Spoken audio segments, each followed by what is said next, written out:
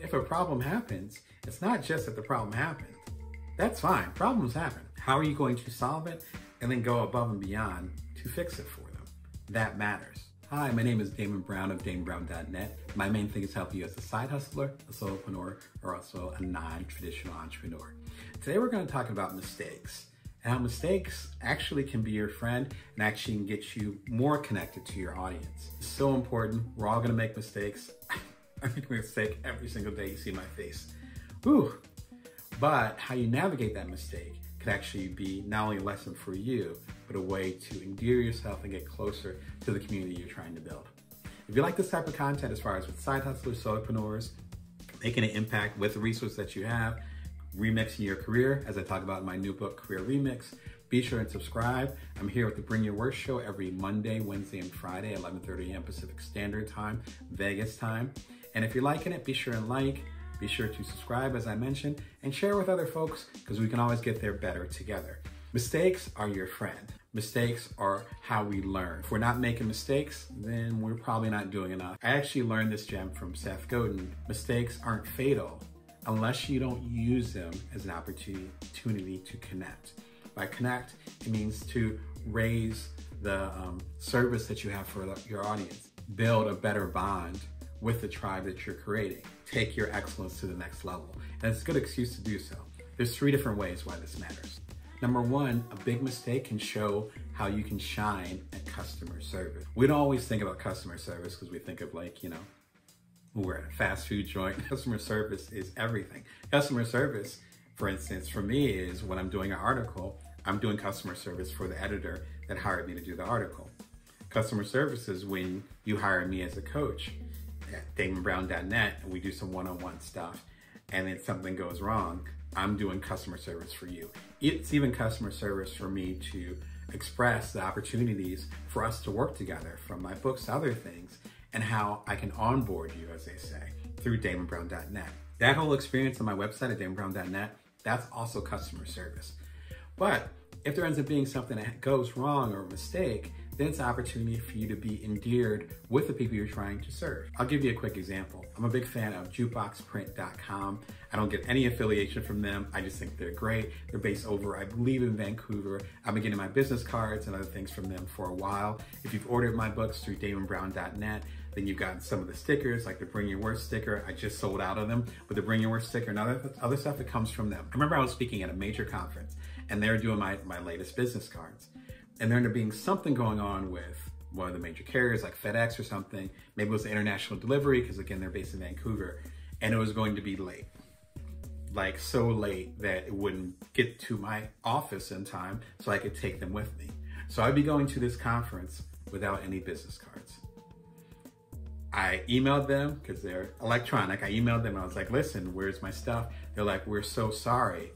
They ended up giving me my money back. And I believe they also threw in some stickers or some type of bonus stuff. Like, thank you. I figured it out. I found out some old business cards also from them. And then when I got back, I had my money refunded and I had my business card and I believe some bonus stuff as well. That's an opportunity to shine. They could have said, hey, tough luck, Damon. I'm sorry to hear that. We did the best we could. It's actually the fault of FedEx or UPS or whatever. There's some international embargo happening. We can't get it to you. Sorry. There's nothing we can do about that.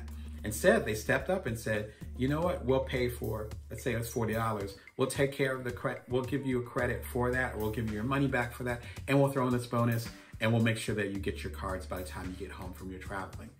That's an opportunity to shine. If that problem didn't happen in the first place, then I wouldn't be speaking their praises now. I love them already, but now I'm really speaking their praises. So it's on a whole different level. So if a problem happens, it's not just that the problem happened. That's fine, problems happen. How are you going to solve it and then go above and beyond to fix it for them? That matters. Number 2, when a mistake happens, you're able to show your intention. This matters because for a lot of the work that I do and maybe the work that you do, you're paying up front. When you come to DamonBrown.net and you say, I want to coach with you for 3 sessions or 6 sessions, which is the current setup, you're paying everything up front. So I already have your money. Could be the same case for you, where you're doing a certain amount of work and you say, yep, buy my book, buy my product, buy my service, whatever. And they're like, cool. And they write you a check. If you're old school, if you're like me, then they'll go to your website or they'll swipe or whatever. And then you already have their money. There's been so many instances, and I think you can probably relate to this, where I've paid someone money and then suddenly they disappear. Not that they robbed me, but they're not anywhere as attentive or as available as they were before.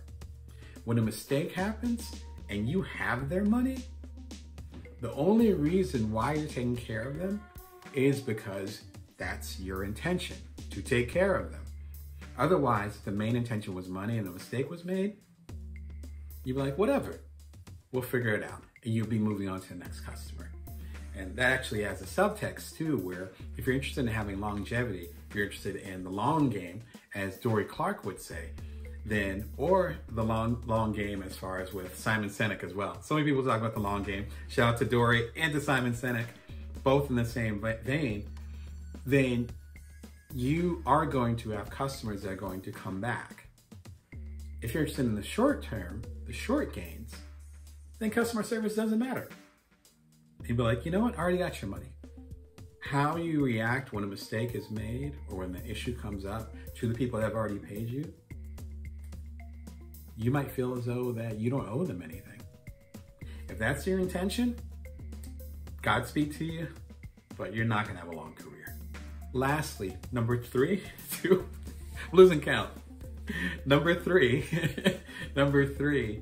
you have an opportunity to go above and beyond. As I talked about the example with jukeboxprint.com, as with the example with other instances where you're able to go well beyond what they asked for. There's some hidden gems in here.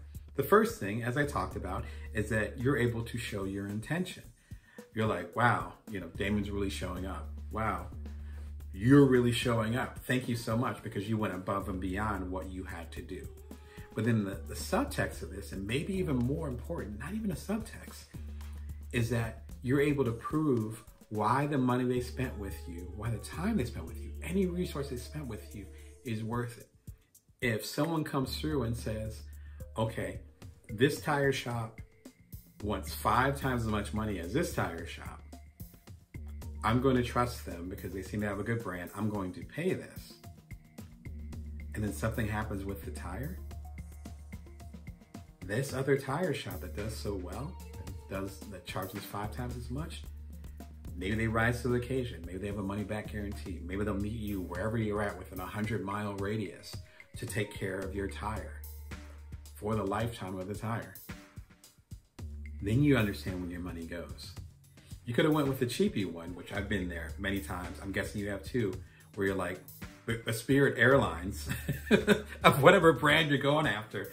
You're like, yes, it's cheap. I can do this. I can get this tire for $5. A $5 tire, that's a steal. It's way cheaper than the expensive one. And then you realize that the tire is a little bit used. And, they end up charging you for labor and for, I don't know, for the waste removal of the old tire and for the wrench that they have to use and for the rent and all these things. And suddenly this becomes more expensive than this. Not to mention the customer service that you're lacking. So when you make a mistake, when a problem arises, even when the problem isn't even your issue, as the case again with Jukebox Print, and it was a shipping problem, it wasn't their thing, you have the opportunity to shine. And if you have them paying a premium, like my coaching isn't cheap, my books aren't cheap, but the availability that you have of me is way higher than the cheaper coaches, the cheaper books that you have out there. That in itself proves itself when there is an error. If you want more insight, be sure and check out more of the YouTube channel. One particular playlist that might work well and be a nice pairing, if I get my sommelier on, a nice pairing to this would be Smart Creative Routines and Habits. Because what you want to do is get into the routine, get in the habit of giving more. And as you give more, you can actually charge more. And as you charge more, you can give more. As one person said, it's better to charge more and give more than to charge less and take away something. Until next time, remember to bring your worth and that you can always build from now. Take care.